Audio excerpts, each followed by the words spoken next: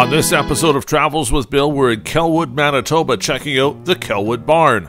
Now, if you think this is a barn full of old animals, you couldn't be more wrong. This is a must-see stop, and you need to visit here when you go by on Highway 5. The Kelwood Barn opened in 2019, and it's a vision of the community. So we'll show you what's here first, then we'll talk about how it came to be, because the story of why it exists is as important as you stopping in to enjoy it.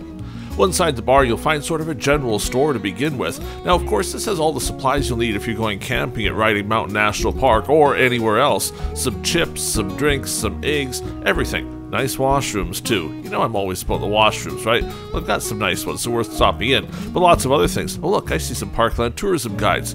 Lots of gifts, so you could come here and find something for someone that, you know, is really hard to find something for. Well, this would be the place.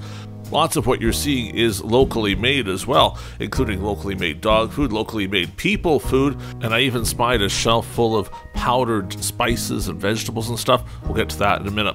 It too, locally made, because why wouldn't it be, right? The barn is north of Neepo on Highway 5 and just a little south of Highway 19. So normally you come up through here, stop in, then carry on to the historic east gate of Riding Mountain Park.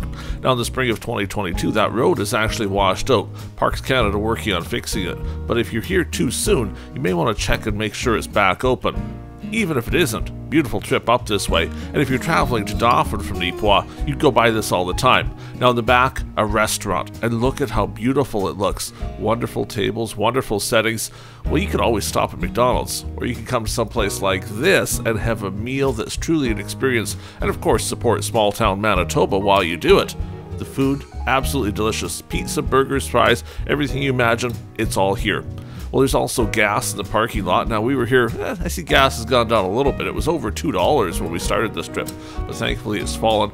The barn, ready to go. See the back there, the side to it? Lots of places to eat outside too, so if it's a beautiful day, why not take that food on out and enjoy it outside, either under the awning or on one of the picnic tables. There's a spot here to walk your dogs too, so if you have pets and they need a little break, there's a sign that tells you right where to go. A new addition to the whole barn is the ice cream truck. This is its second year, and certainly it is super popular. Check out the truck itself, though. All of the drawings on it, the painting, looks so nice. Now, he did have some of the ice cream. The ice cream comes from Winnipeg. It's specialty ice cream, so it's not the cheap stuff you'll find anywhere else. I had the chocolate with real cocoa beans. Truly amazing, and a nice spot there to sit and eat it too. In fact, while I had the ice cream, the owner of the little ice cream truck came to visit with me. We talked about all sorts of stuff. She is a hoot. Lots of information from her. She loves the area, loves small town Manitoba. Now, I did promise I'd tell you a little bit more about how this came to be. You see, at one point, Kelwood, well, wasn't doing so well. Businesses were closing, not much going on. So the people of Kelwood said, well, do we want to disappear or do we want to try something new?